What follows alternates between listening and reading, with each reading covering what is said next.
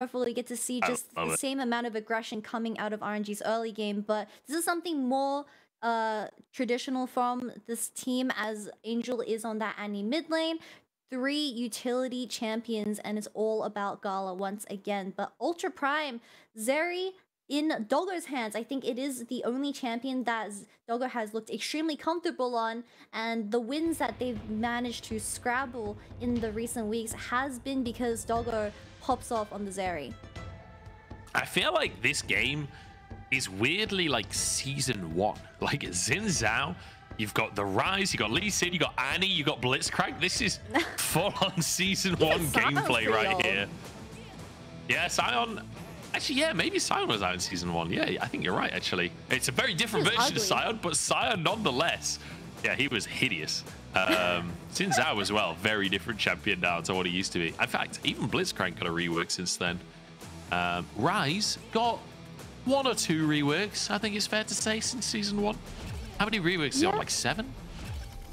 Definitely more than 2, to say the least. Oh, here we go. RNG once again. Trying to get cheesy with it. But the wards come out. You see 1 in the tri-brush and 1 in that middle brush as well. They're not going to fall for Breathe's antics once again. Yep, they are playing 100% safe, but Ming using the best Blitzcrank skin. I don't want any other opinions because this is just facts. As he walks up with this one. Looking very Hilt-over customs. Yeah, the Hot Wheels Blitzcrank coming out. And we'll see. We'll see if he can find the hooks. Oh, we're getting cheeky. We are getting real cheeky. Oh, Angel sneaked over. He's got the stun. He's got the stun. Forge stunned up. The flash hunt to get him. Forge flashes, but there's no way out of this one. And RNG once again find themselves a cheeky first blood. What a series from this squad. RNG, they are cooking as they're doing the strat from the Heritage BDS game. Breathe is going to do this raptor camp with Wei, and then he's going to go to red buff with Wei, and he's going to do all 3 camps in this bottom side.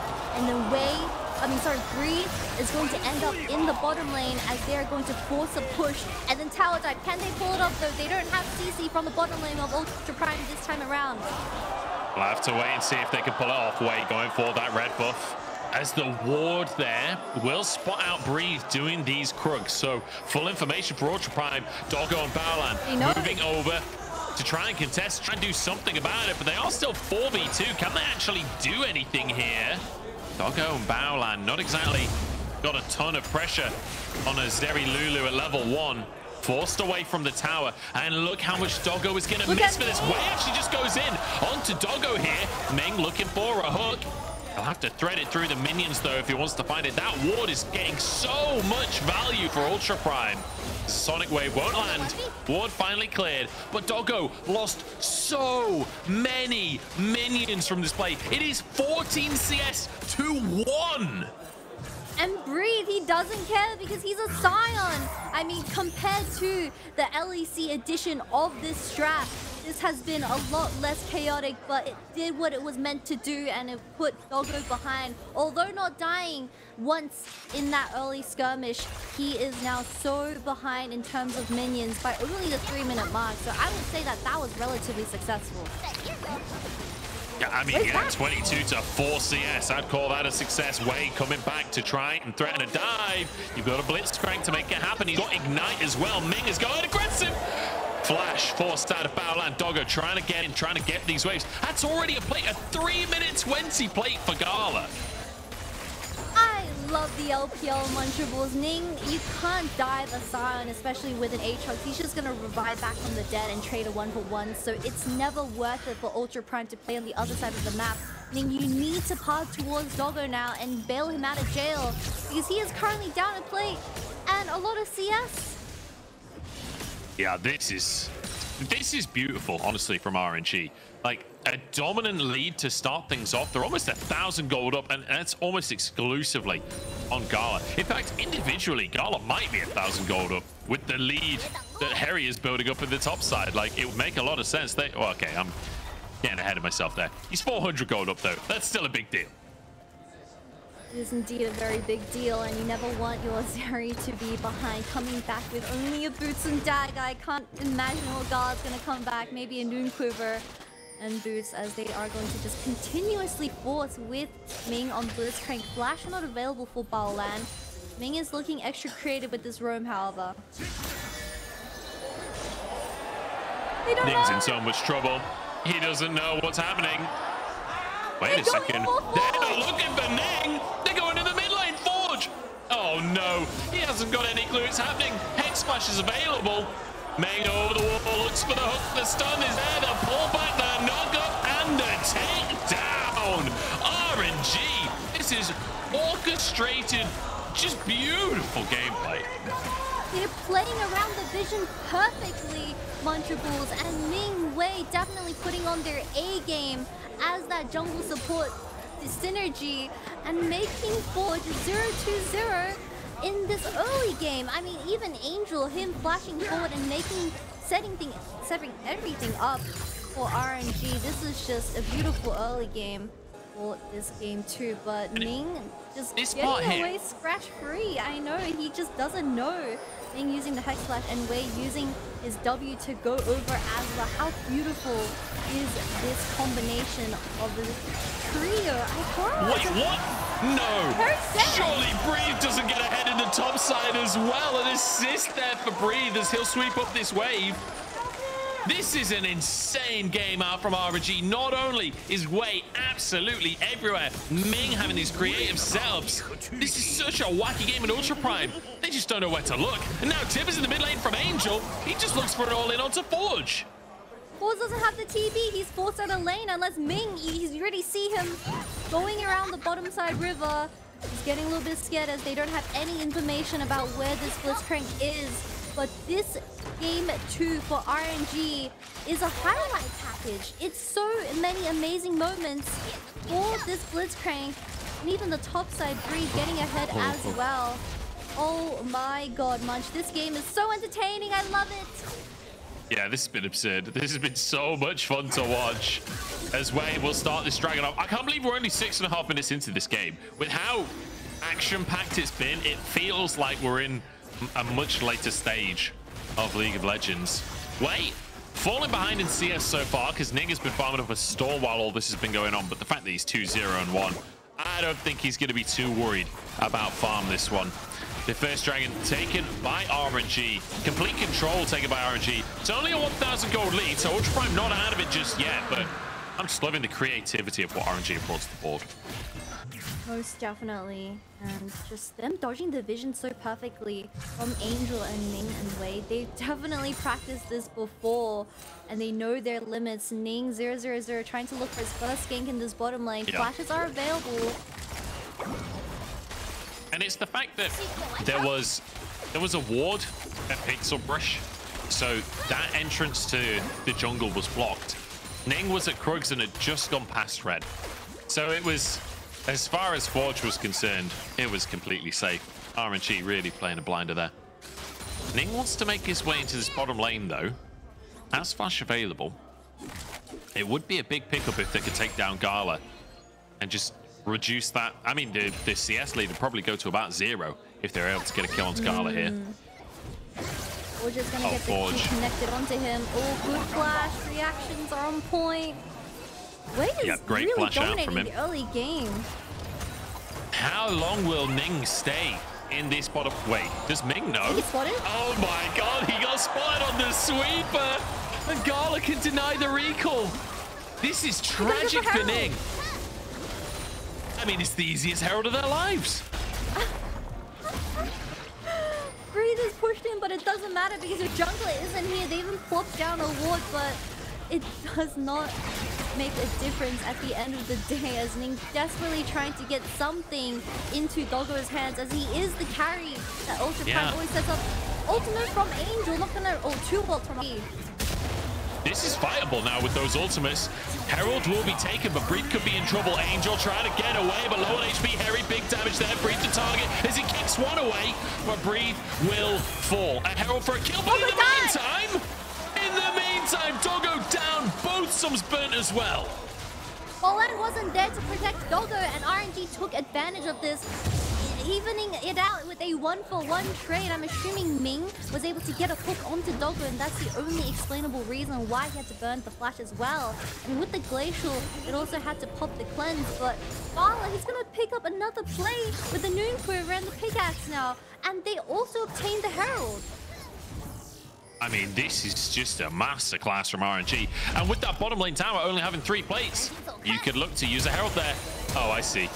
They just ran underneath the tower. The hook does land at the very end, but it was just a straight up tower dive from the side of RNG. They just take no mistakes from Ultra Prime as they spotted Baolan just missing from the bottom lane and burn both summoners. So this is going to happen again.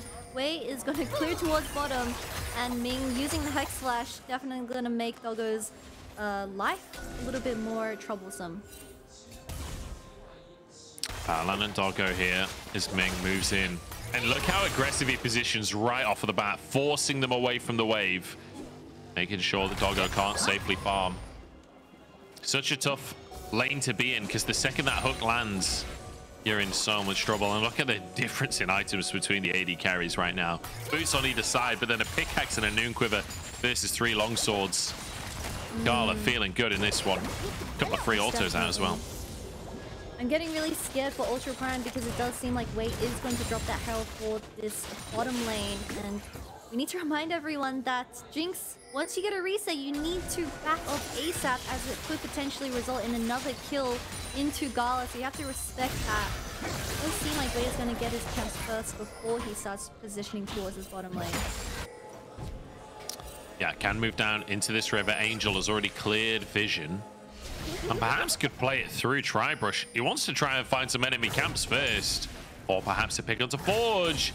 Forge doesn't have flash available. Tibbers is going to be off any second. Now the flash Forge. The stun is there. The kick. And one last auto from Tibbers. The paw slams down on Forge's head. You can't let RNG have burst pick blind Annie, because Angel just pilots his Annie so meticulously well, where every setup has been perfect so far. I love watching him play Annie because he's not scared or hesitant on burning the flash every single time, resulting in a kill. I mean, the jungler as well, having 4 KP out of 5, getting stuff done around the map, as Ning only has 1, picking up this wave in the middle. But you're not going to do much with only CS. Nope, and Gala in the meantime is going to get himself yet another plate. And like you mentioned before, Wei still has that Herald available.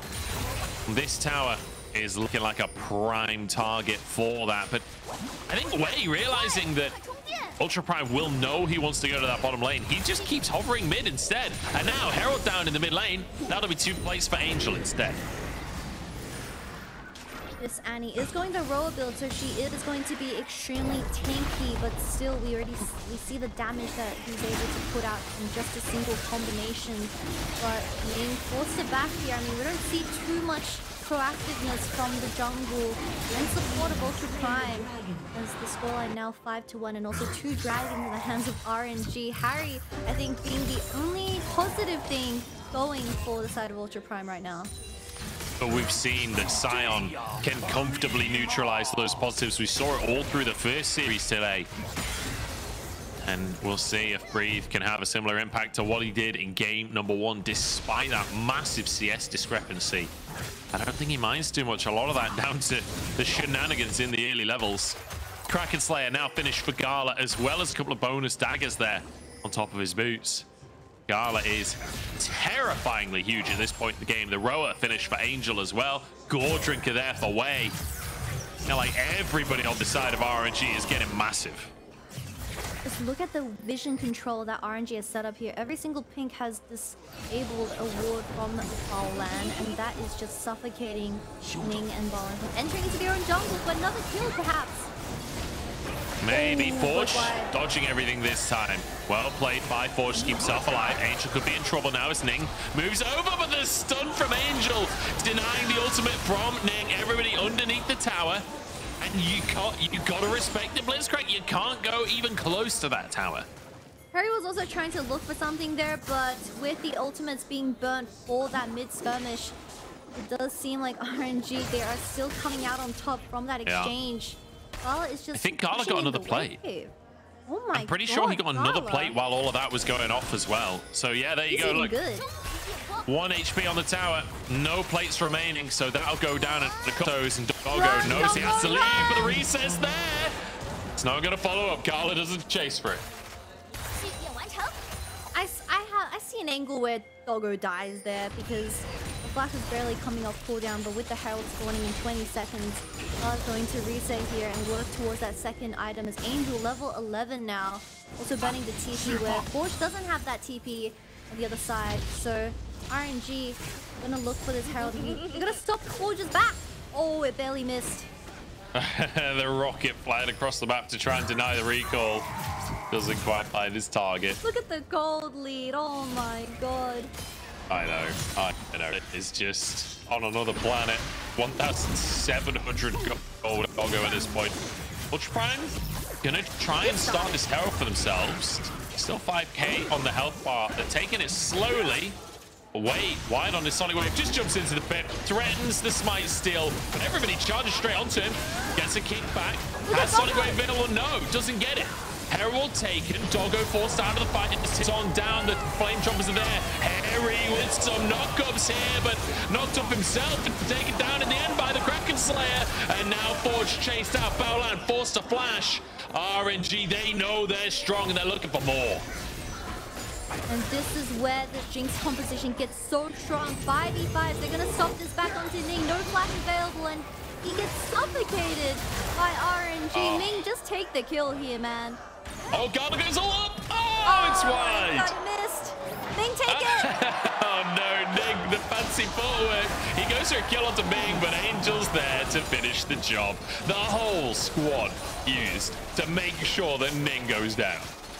Ultra Prime got the Herald, but what does that mean? Another tower fallen in the hands of RNG and a successful team fight where I don't see this tempo slowing down anytime soon. And we saw Hery, he did look like he was going to pop up in that team fight, but without your Zeri as she was fought out, making her way to this fight, you are lacking so much follow-up damage. It's just the Aatrox, it wasn't enough. But with the few amount of CC, Hery gets onto him. One knockup from Blitzcrank and another knockup from Sion, and he's dead. Yeah, Gala doing so much follow-up damage. And the Shadow Flame finished off for Angel now. Rapid fire cannon there for Gala. These carries are hitting like trucks. And Breathe he's getting to that point where he's so difficult to take if he's threatening you on the backside of the fight with the Sunfire Cape, with the Bramble Vest as well. He's so impossible to get through. Forge the only one that deals the damage type that's even gonna hit it. Yeah. You have Ultra Prime all rotating towards this dragon, but Angel, he has to stop her. She has the flash available as well. While on Ultra Prime, Doggo doesn't have the clone, so it's going to be so hard. How's not going to die? Oh, shots coming on through onto Doggo. Won't be able to finish it. Angel tippers onto Ning and basically one-shots him. Gifted over to Wei as he's pulled through the play. Hery looking for something miraculous here, but taken down for Wei's double. And every time Ultra Prime go near RNG, they are picked apart one by one. Every time they think they have a chance to engage, Angel says no, and he just turns the fight around, not even using the flash or the stopwatch. He can look again. Oh, the flash on Doggo, but he answers it with a flash of his own. Baolan in trouble as Gala will finish the kill, gets the recess, and the rest of the gang diving inhib towers at 18 minutes.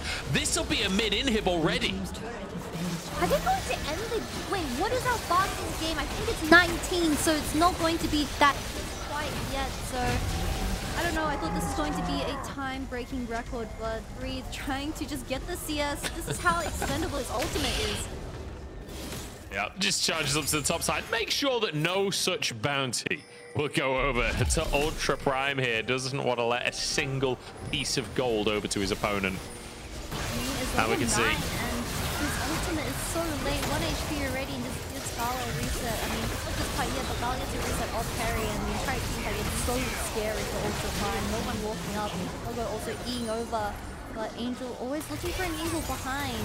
When did he flash Q instead of slash Wing, which would have been a guaranteed CC onto Doggo? Without that cleanse available, it would have been a lot more clean. But Gala is going to care, he flashes forward and gets another 2 kills into the pockets of RNG.